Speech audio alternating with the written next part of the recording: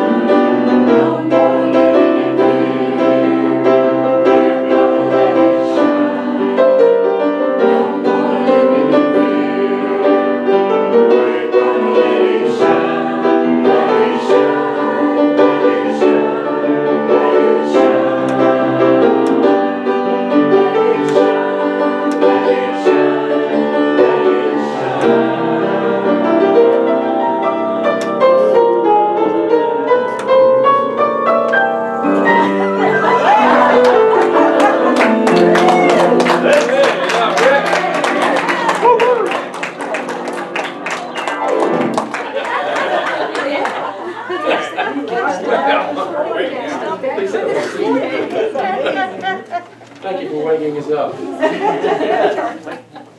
Welcome, this is Father's Day. I'm so glad you're here. Do we have any visitors today with us? If so, you can raise your hand and we'll, oh, good. Well, one of the others should bring a pamphlet to you. Oh, there's 3 visitors, really. We have 2 right here and 1 in the front. We have a hard time counting.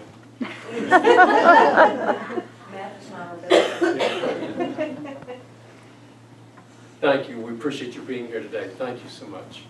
Our special guest musician is Cliff Beach. Thank you, Cliff, for being here. Thank you. And Kate Lear is going to be our woman reader. First, before we start those, if you have your smartphone with you, now would be the time to turn it off or turn it to mute, okay? Thank you. Kate?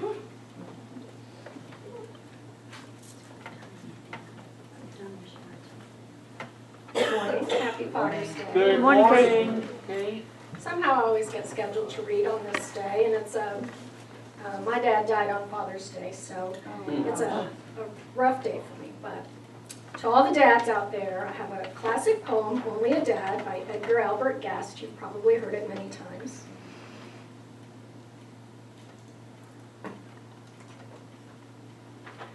Only a dad with a tired face, coming home from the daily race, bringing little of gold or fame to show how well he's played the game, but glad in his heart that his own rejoice to see him come and to hear his voice.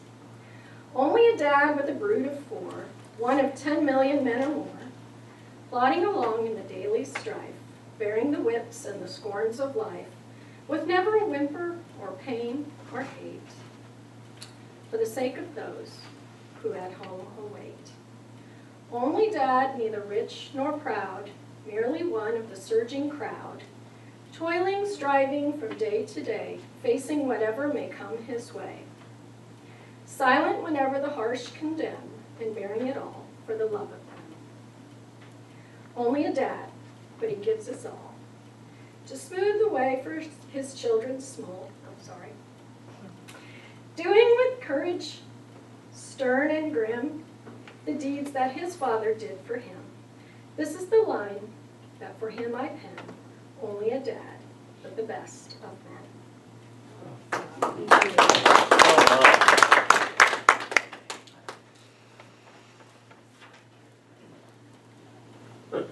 Our first hymn is hymn number 82, And we're going to sing both verses if you'll stand when you see hymn number 82, both verses.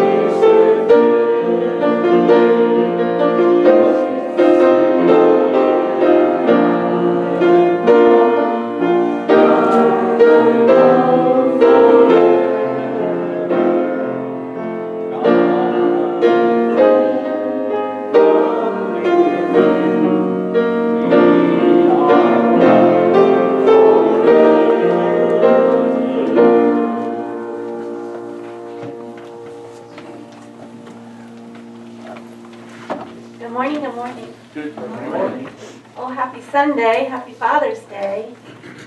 Oh, happy day, right? I want to share with you a few words from 1 Corinthians chapter 12. Let me start again. There are different kinds of spiritual gifts, but they all come from the same Spirit. There are different ways to serve the same Lord, and we can each do different things, yet the same God works in all of us and helps us in everything we do. The Spirit has given each of us a special way of serving others.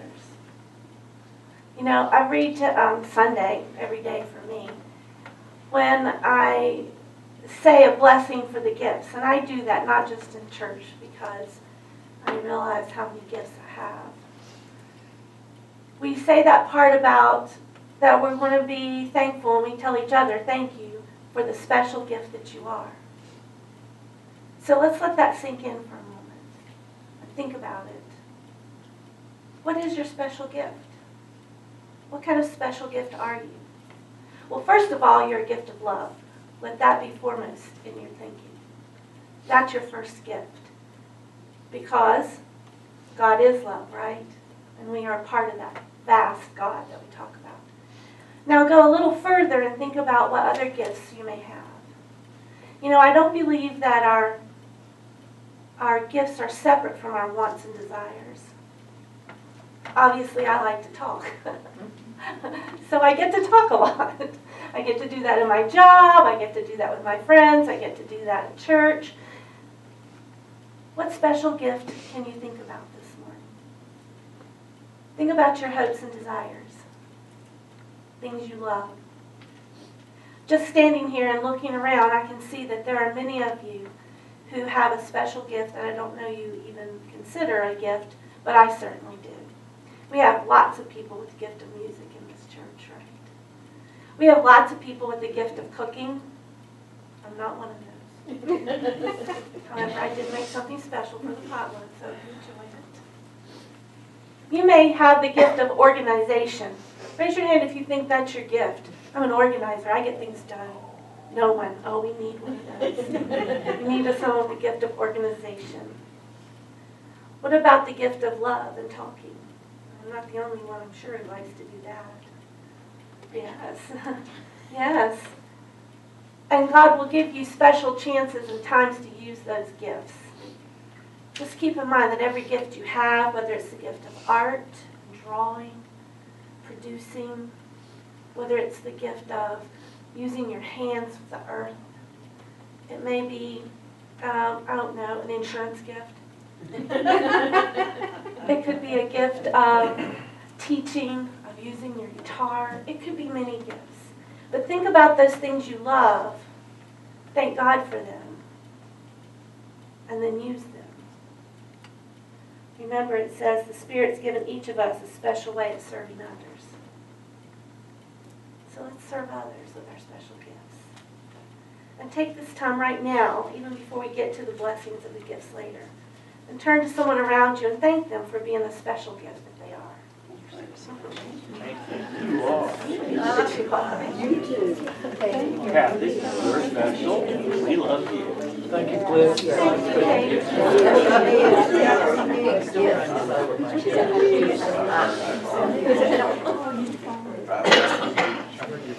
All right. We're ready for the special gift that you are, so come on up and give us our musical interlude.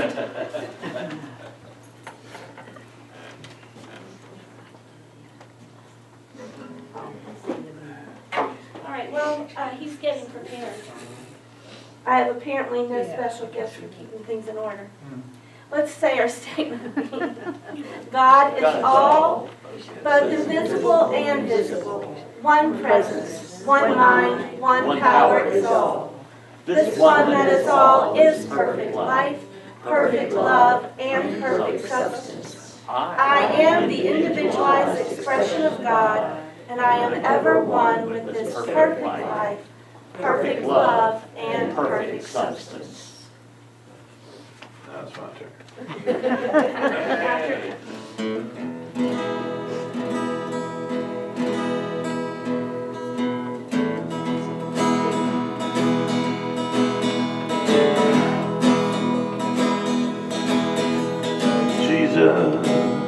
Jesus loves me, Jesus loves me, Jesus loves me, this I know. Jesus loves me, Jesus loves me, Jesus loves me, the Bible tells me so. Little ones to him belong, Jesus. Little ones to him belong, Jesus. Little ones to him belong. They are weak, but he is strong, Jesus. Jesus, Jesus. Jesus loves me, Jesus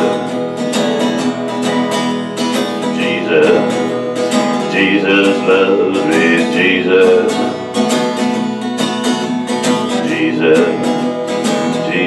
loves me, Jesus loves me, then I know.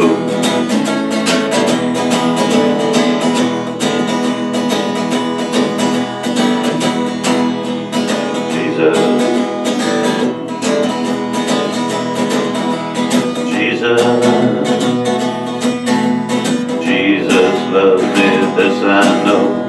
Oh, the Bible tells me so. Jesus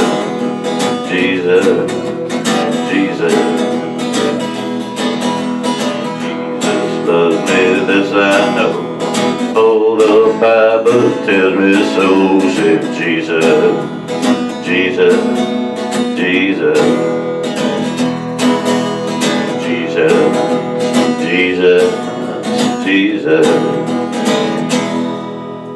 Thank you.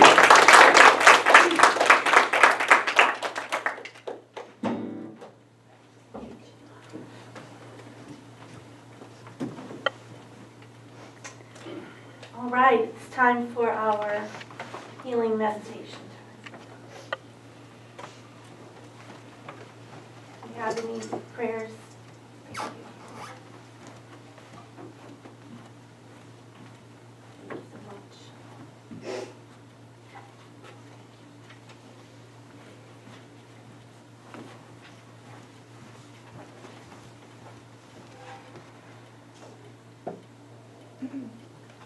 before we get ready to meditate, let's say a prayer for those who have requested that we do.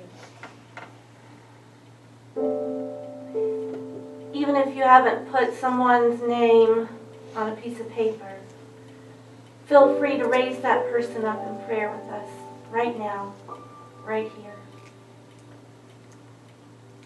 Gracious God, we thank you that we feel comfortable and welcome to bring before you special needs, special requests,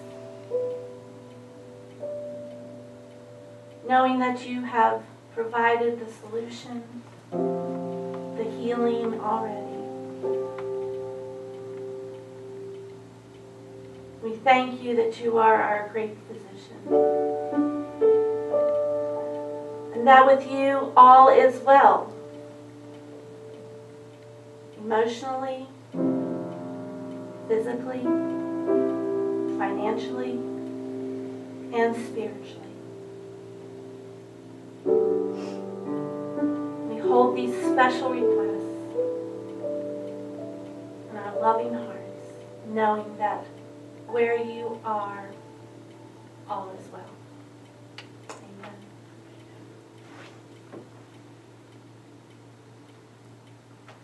Now just get yourself ready for a time of meditation. And for a little while, let go of everything that you believe or perceive separates us. Know that right now we are all one.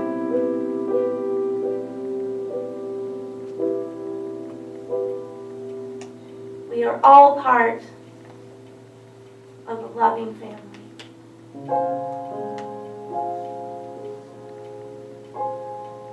I'm going to give you a few words, a few thoughts that I'd like for you to think about. Even say them after me in your spirit.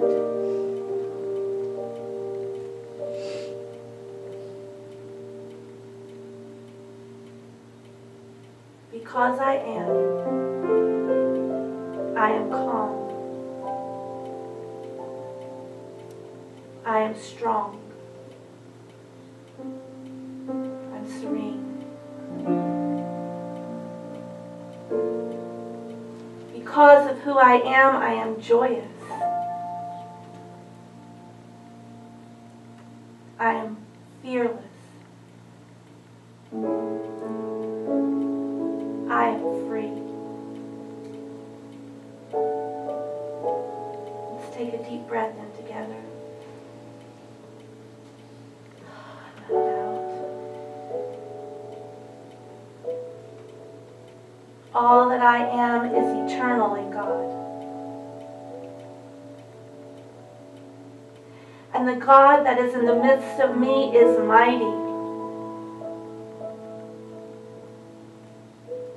Life, full and free, is flowing through me.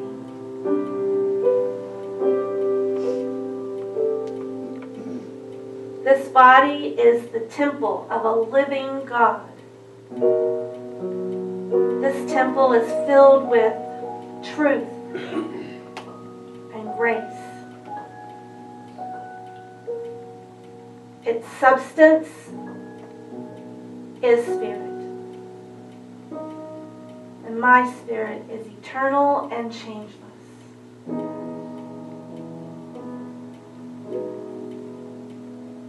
I rest in this truth. And this truth makes me free.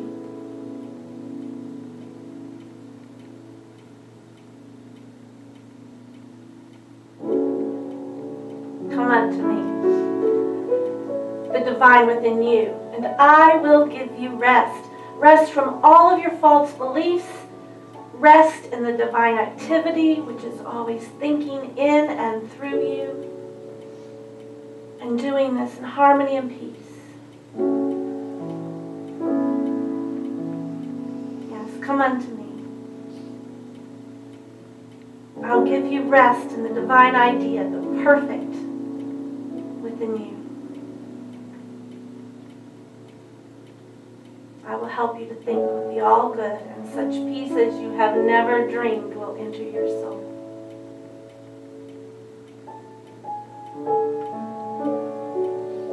We'll take a few silent moments to let all of that sink in.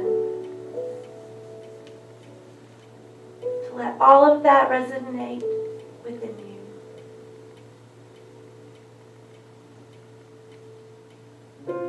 To let all of that be you.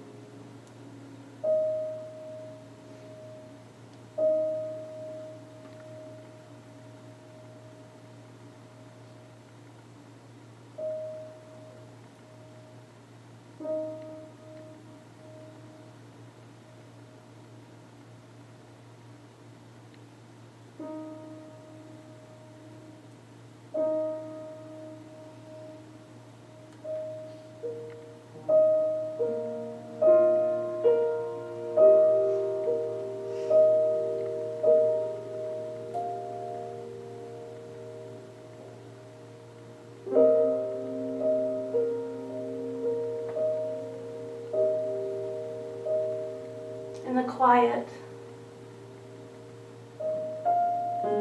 let us say our Lord's Prayer together.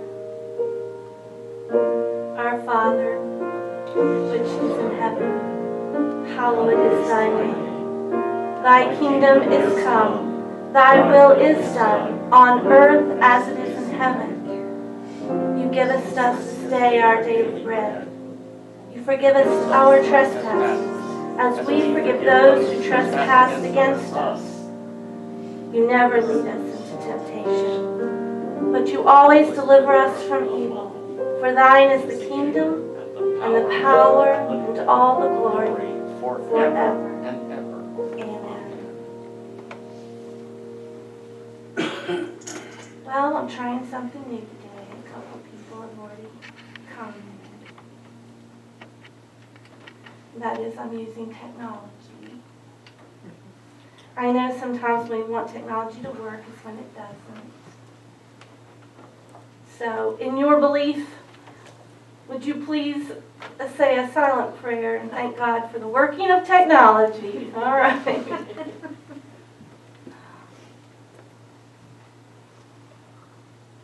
On Father's Day, there was this little boy who decided to take his dad breakfast in bed. Raise your hand if you've had breakfast in bed on a special day. A couple of people. Was it good?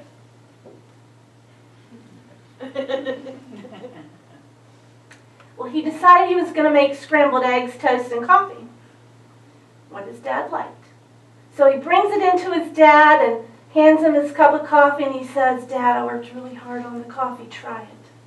Try it, Dad." So, being a good dad, Dad takes a sip, nearly passes out because it's so strong. But his little boy says, "How do you like it, Dad? How do you like it?" Well, no dad wants to hurt his son's feelings. So he says, "This is something else, son. I've never tasted coffee quite like this before." Of course, this little guy smiles from ear to ear and he says, "Good, then drink some more, Dad." Well, the strange thing is that Dad gobbles it down. But he notices some little army men in the cup. Just what he feared. So he says, "Hey, Dad, do you like it?" And Dad says, "Well, sure, but why are there these army men in my cup?" And the little boy smiles so largely and he says, "The best part of waking up is soldiers in your cup." He really, in his innocence, thought this must be the best way to treat Dad and honor him, is to put some soldiers in his cup. Well, I'm sure many dads will let's say, recognize themselves in this story. There was an eager little teenage girl named Kirsten who had gotten her learner's permit, and now she needed to practice 100 or so hours of driving. And after a while, Dad thought she's having too much fun with this. So the next time she says, "Hey Dad, let's go for a drive," Dad gets in the seat behind the driver's seat. And she says, "Wait a minute, why aren't you sitting up front with me in the passenger seat?" He said, "My love, I've been waiting forever. Since you were a little kid, now it's my turn to sit back here and kick your seat." Oh, that brought back memories for me, because I can remember constantly feeling kicked in the back, even when the kids were in their little car seats, right? Well, being a good father has a few prerequisites. First, you have to be a good man. You have to take responsibility.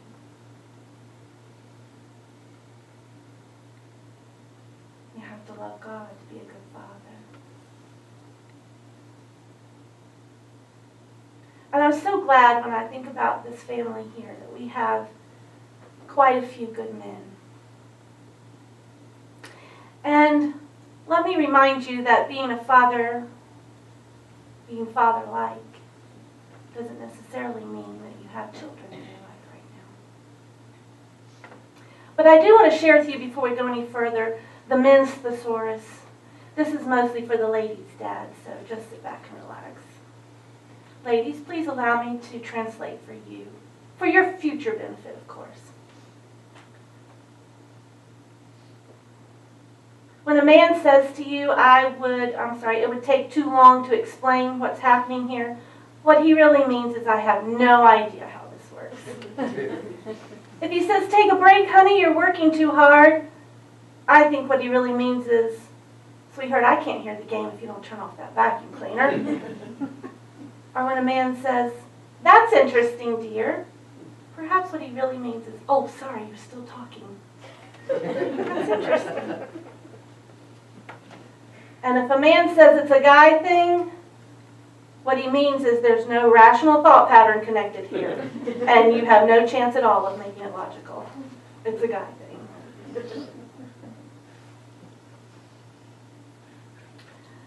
When a man says, "Can I help you with dinner?" perhaps he really means is, "I'm starving, can we just get this dinner done?" Or when a man says, "I know, or you know how bad my memory is," what he really means is, "I can remember the complete theme song to Hogan's Heroes, the phone number of my first girl, and the vehicle identification numbers of every car I've ever owned. Oh, but yes, I did forget your birthday. Sorry." And if a man says, "Oh, don't fuss, I just cut myself, it's no big deal," perhaps what he really means is, "I think I've severed a limb here. I might bleed to death, but I'm not going to admit I'm hurt, so please get over here now and help me." All right. When a man says, "I'm not lost, I know exactly where we are," he really means no one will ever see us alive again. Yes.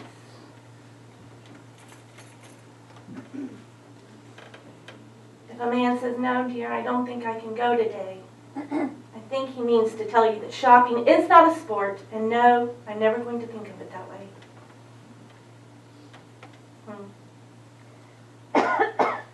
Men, don't we love them? And computers, don't we? All right, so enough of that.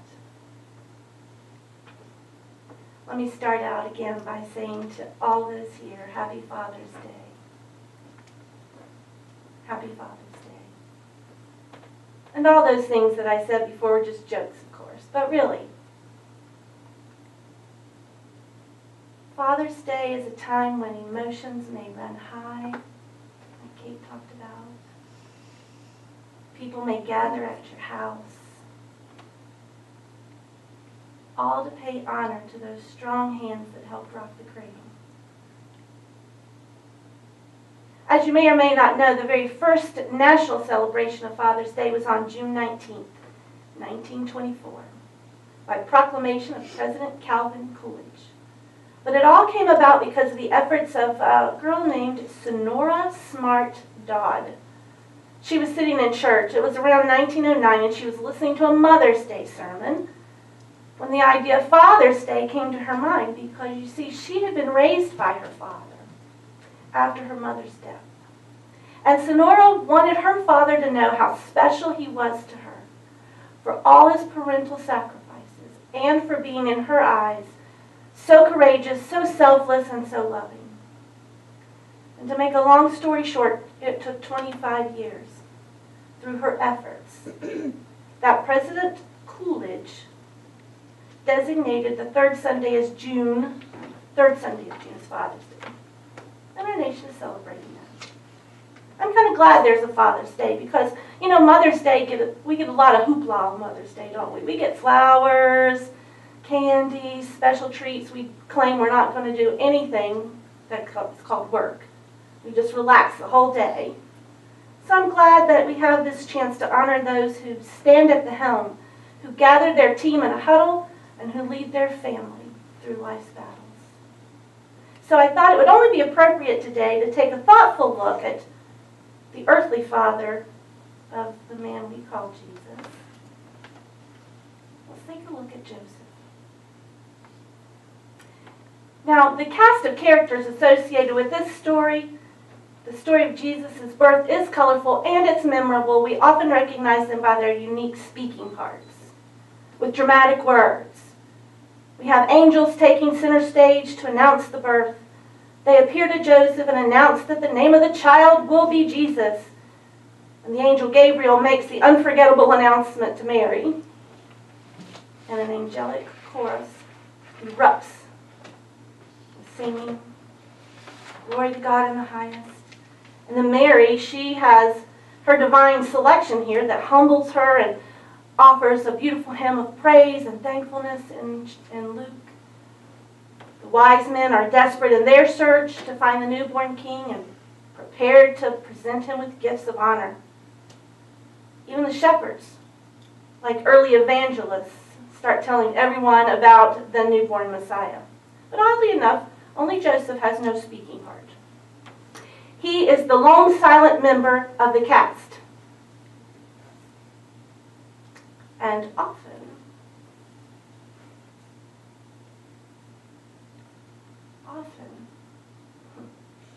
he just stays silent. There's no quotes from him. We don't see anything but maybe some silence. But his actions speak a lot louder than words could ever do. He is irreplaceable in this story, though his silent actions. Joseph teaches us 3 valuable lessons about fatherhood. The first one is about righteousness. See, we get introduced to this man right in the middle of a personal crisis. Having become engaged to this beautiful young woman, he has worked hard to establish an income. He wants to support her, and he wants to begin a family. I believe he's in love. He's committed to her, and she believes that he loves her. And then he hears the news about his precious bride. He's heartbroken and betrayed, but how should he respond? See, he has friends and neighbors who say she should be publicly shamed. Turn her over to authorities, she could be stoned to death. They even say this pregnancy is blasphemous, where Mary says, there is a heavenly Father. However, Joseph chooses a path of mercy. You know, this made me think deeply about my own father's situation. My father left pretty soon after I was born. And a man who did not know me, who did not help and the creating of me became my father when I was 5 years old.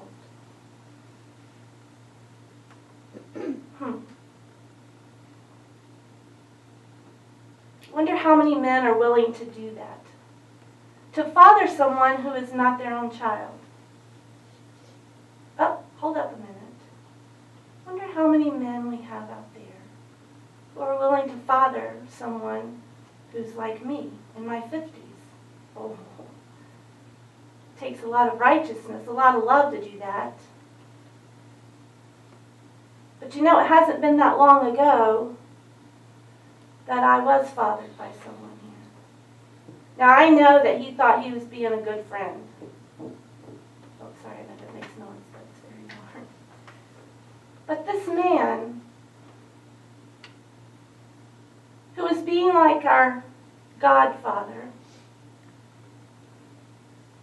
when I was very much in thought, very much kind of looking inward,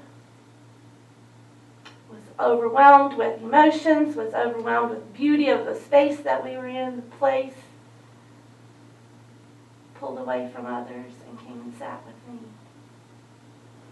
Didn't talk a lot about much, a little talk, but there was the presence. Isn't that being a father? There was just the presence of I'm here. They're there. I have a friend who always says, I'll mother you, just come over, I'll there you for a while. They're there. Well, that person was Rick.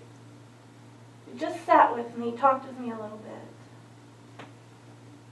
Didn't ask me questions, didn't care, I guess. Didn't care whether I was, thinking about life or whatever it was. He just was there. And that meant a whole lot. See, the key to being a good father is first being a good man. I'm going to go even a step further. We often call God the Father, don't we? Sometimes here we'll say Mother, Father, God. What if I said to you, being a good father, being like the Father, does not even have any reference to your gender?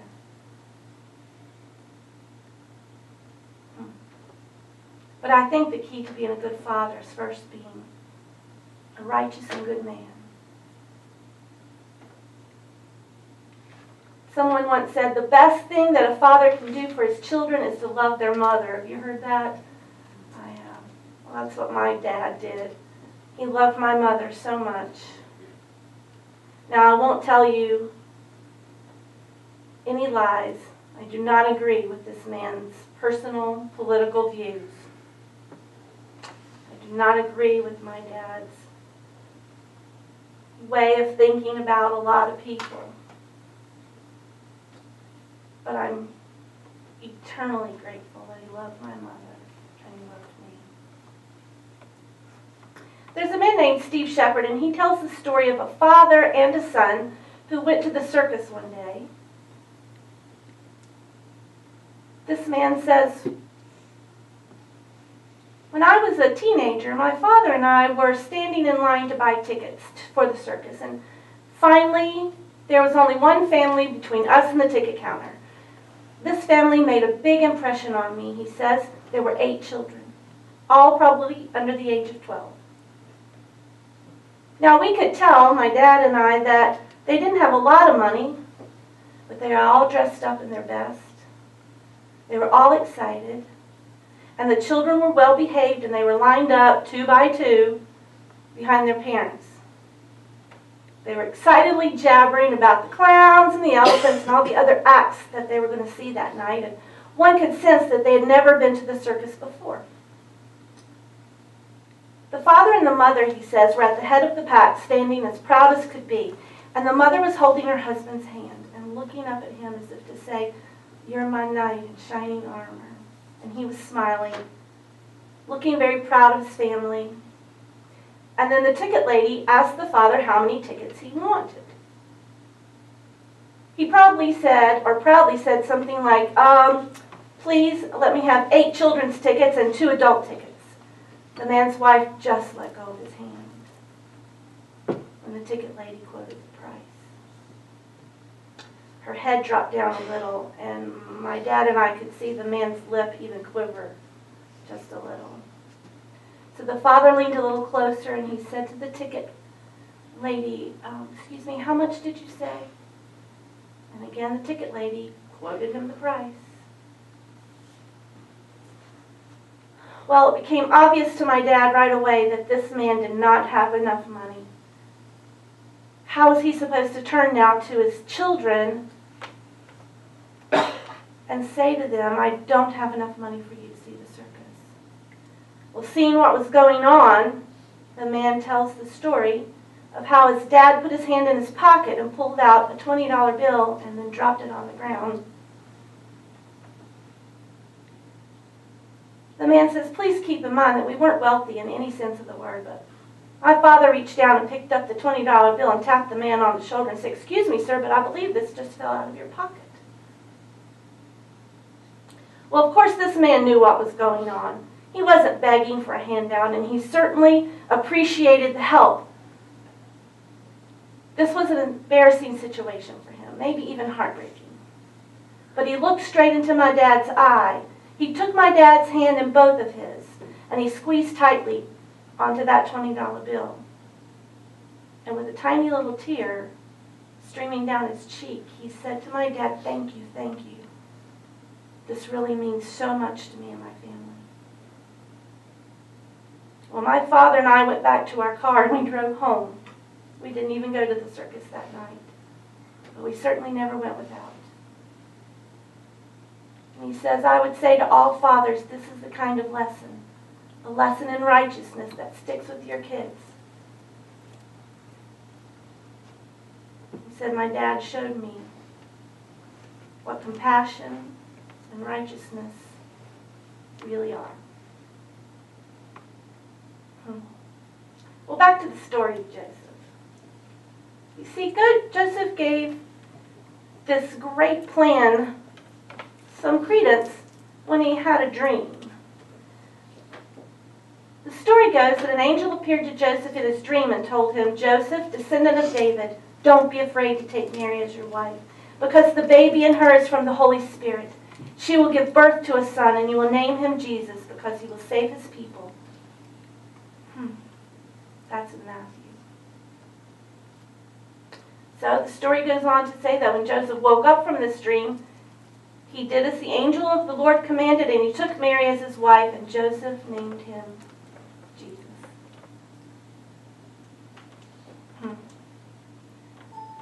No. I have commanded my computer to do that. And Joseph, believing in all that was good and in his responsibilities, even through cutting remarks of a child conceived prior to their wedding, he decided that he would obey in spite of the fact that this child of divine promise would be born perhaps under a cloud of adultery. And yes, he called his adopted son Jesus, as he was told to do. Let me talk for a minute about responsibility. It was in 1960 that they figured out, these family psychologists and family life specialists, that 17% of children in the United States were raised apart from their biological fathers. By 1990, now we're getting closer to the year of my birth, that number had risen to 36%. But today, nearly half of all the children in the U.S. are raised without a father in their home. I'm curious to find out how many of you were raised without a father in your home. Is there anyone? There are a few. So we're very familiar with how that feels and what it was like. We need to take responsibility, especially for children in their formative years. I, too, have helped raise children that were not my own. I once heard a psychologist say that whatever you plan on teaching your children, your values or morals, must be taught within the first 5 years. After that, he says, it's just a reinforcement. Now, that's a huge responsibility.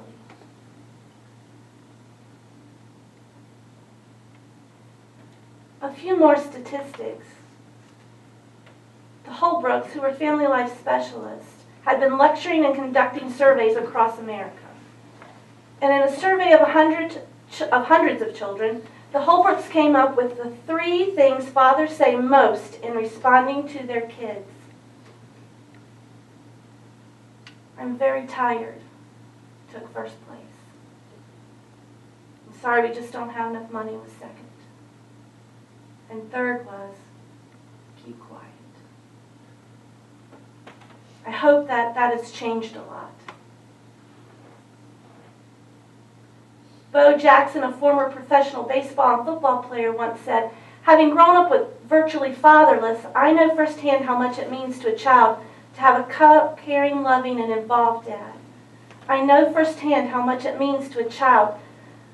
It really means a lot, and I want to build self-confidence in my children and make them aware that they have choices. I don't want my kids to follow my footsteps.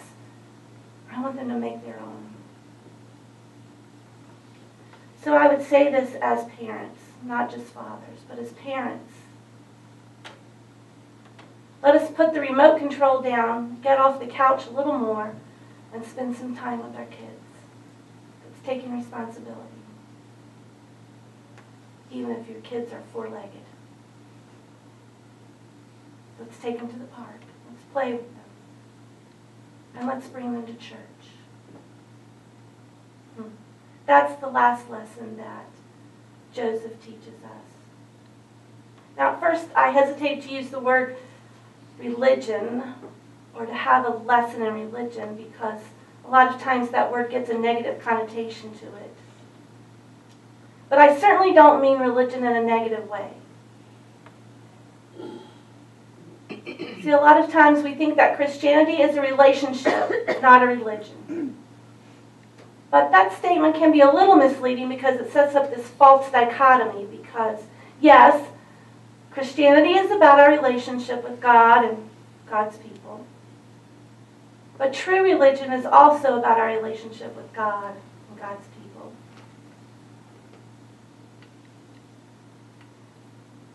In James chapter 1, we find these words. Pure and genuine religion in the sight of God the Father means caring for the orphans and the widows in their distress and refusing to let the world corrupt you.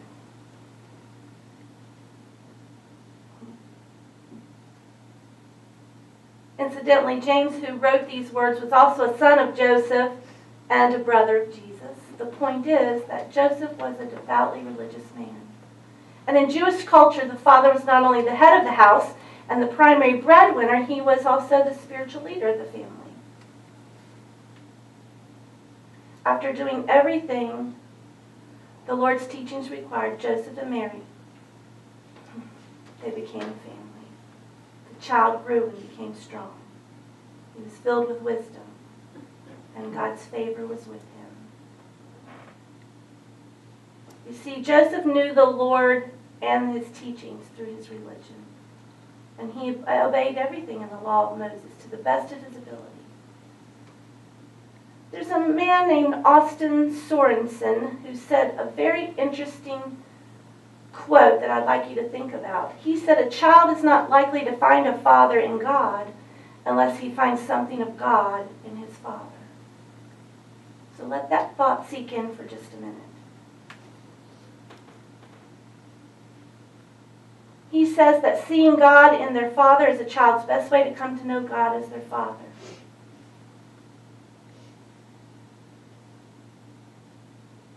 He said, when my wife would be at work, on many bright sunny days, I would pack both the kids into the double-wide stroller and we'd go walking through the neighborhood, sometimes for hours. And while I walked, I talked. While I pushed, I prayed. Passers-by who couldn't hear the words coming from my lips probably thought I was just talking to the kids. But the kids knew. They knew that I was talking to God. I hope that my children never forget the sound of their father's voice praying. He says, I pray with them every night because I want them to see and hear what my relationship with God is like. I want them to see the Christ in me.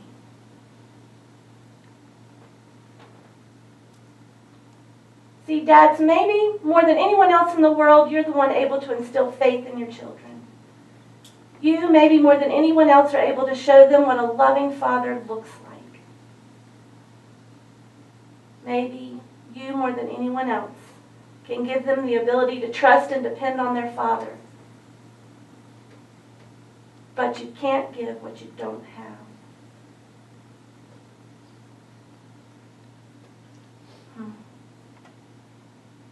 You have to love God with all your heart and all your soul and all your mind and all your strength. And when you do, they will see that. One final funny story. Actually, it's more sweet than funny. A preacher once asked the preschoolers in Sunday school to draw pictures of God. I've done that too in our own Sunday school once. It's very interesting what you get. See, this minister, he wanted to use these pictures as an illustration for his Sunday sermon. So toward the end of class, the children were excited to come up into the sanctuary and show him their work. They came up with rainbows, and there were some men with these great big hands. And finally, the preacher's daughter showed him her picture. It was just a man with a suit and a tie on. Dad just looked at her kind of confused, and she said, Daddy, I don't know what God looks like. So I just drew a picture of you instead.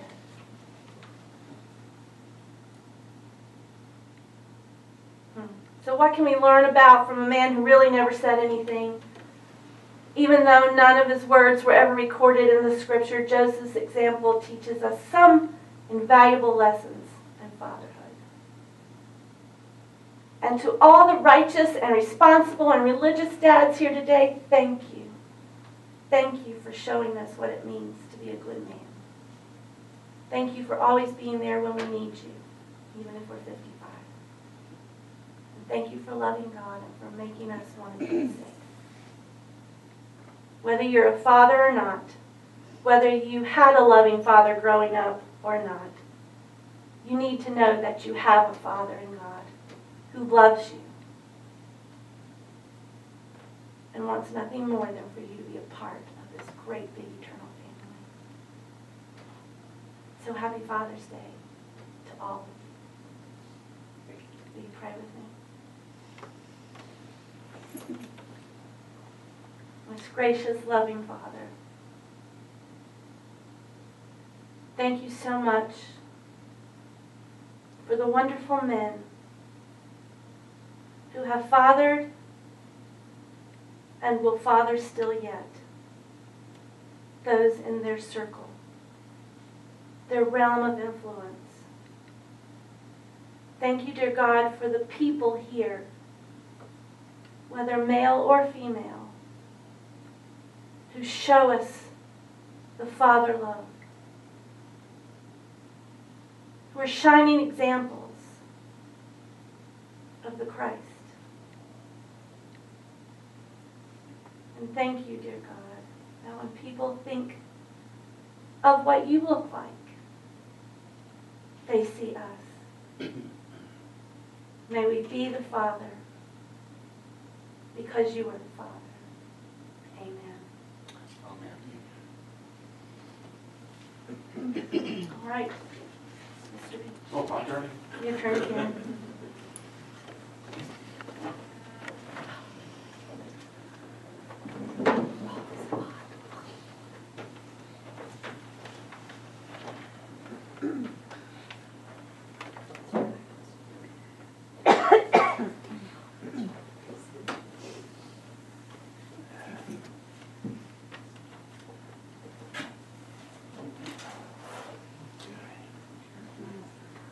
I'll get in my happy Father's Day to all you dads today. This is kind of a day for new arrangements, Rick. seem to click on that without knowing it.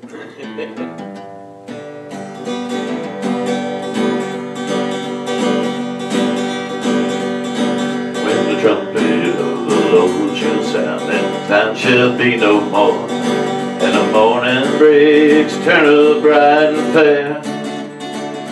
When the saved of us shall gather over on that other shore, and the roll is called up yonder, I'll be there.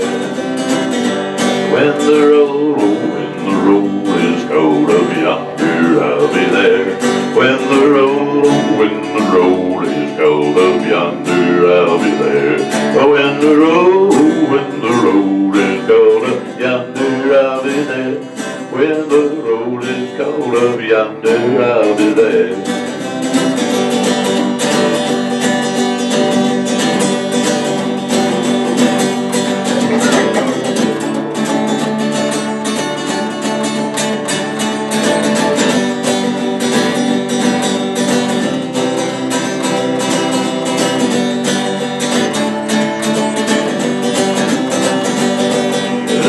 Before the master from the dawn till setting sun, let us talk of all his wondrous love and care. And when all of life is over and our work on earth is done, when the roll is called up yonder, I'll be there. Oh, when the roll is called up yonder, I'll be there. When the roll is called up yonder, I'll be there. Oh, when the roll is called up yonder, I'll be there. When the roll is called up yonder, I'll be there. When the roll is called up yonder, I'll be there.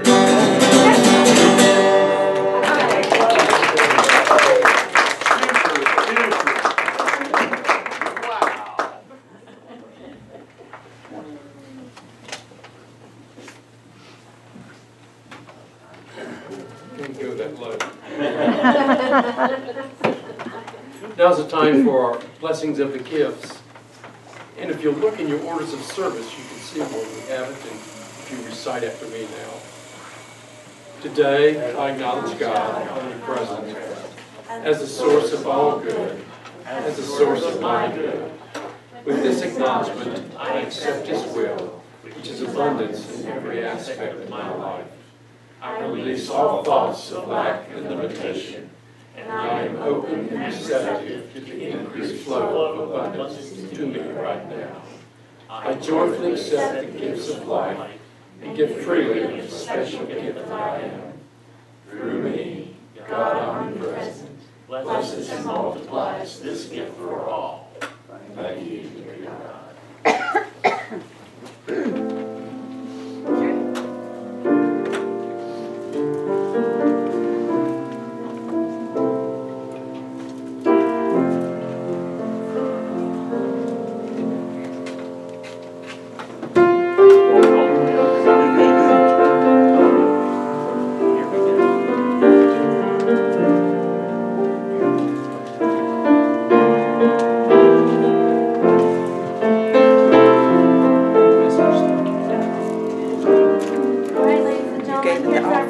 Okay, I did. And say some prayers this week. We'll be blessed. Thank you.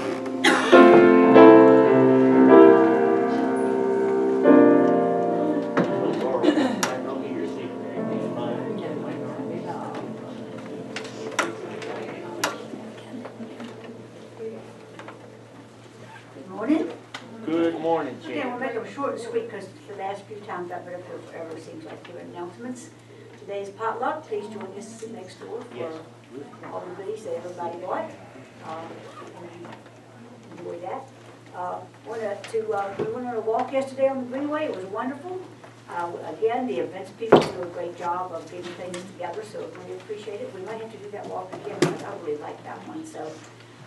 Anyhow, but our next event's going to be, excuse me, our 4th of July party is going to be on Saturday, June the 30th. We haven't got any details about what we're doing yet, but we will be getting that out next week.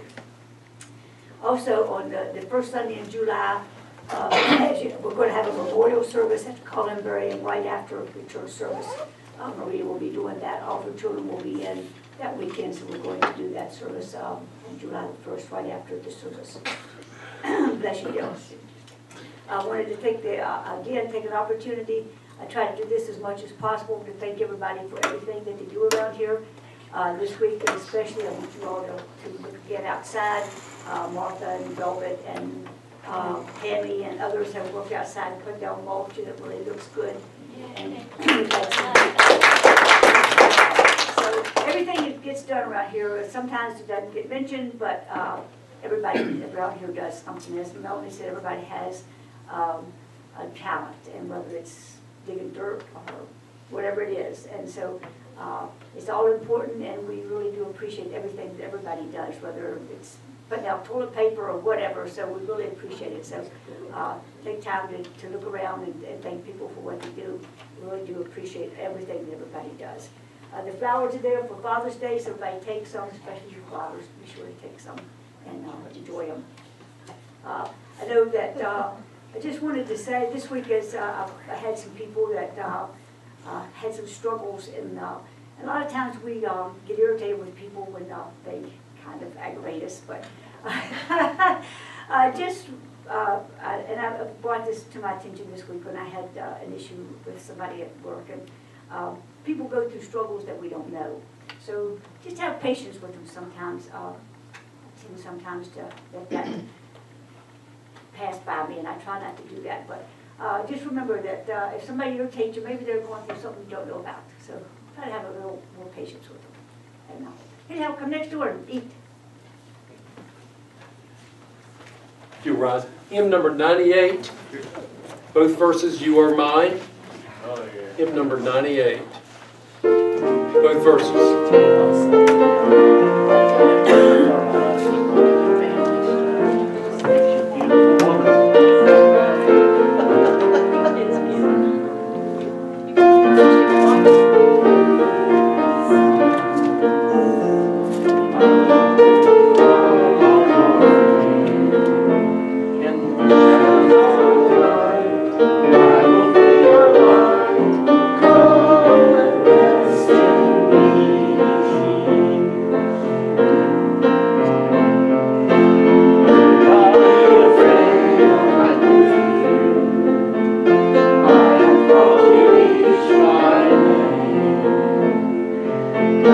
Try